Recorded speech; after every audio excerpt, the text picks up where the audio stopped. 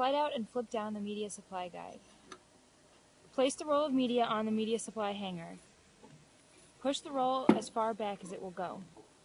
Flip up and slide in the media supply guide until it touches the edge of the roll. Loosen the thumb screw located on the bottom of the outer media guide and slide it all the way out.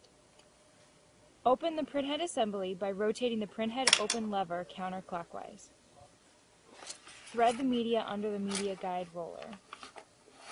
Push the media forward until it passes under the printhead assembly, under the snap plate, and then over the platen roller. Align the media with the inner media guide. Slide the outer media guide until it just touches the edge of the media and tighten the thumb screw.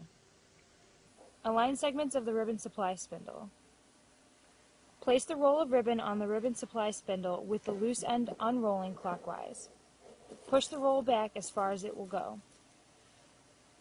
Tear off a strip of label and backing from the label roll, about 6 inches or 15 centimeters. Peel the label from the backing. Overlap the ribbon and backing with the ribbon on top and use a label to tape the two together. This serves as the ribbon leader. Thread the ribbon leader and attached ribbon under the ribbon guide roller, through the print mechanism, and past the platen roller. Bring the ribbon leader over the upper ribbon roller and then toward the ribbon take-up spindle. Wind the ribbon leader and attached ribbon counterclockwise around the ribbon take-up spindle. Rotate the spindle counterclockwise several turns to wind the ribbon and remove any slack. Release the pause button to allow the printer to calibrate.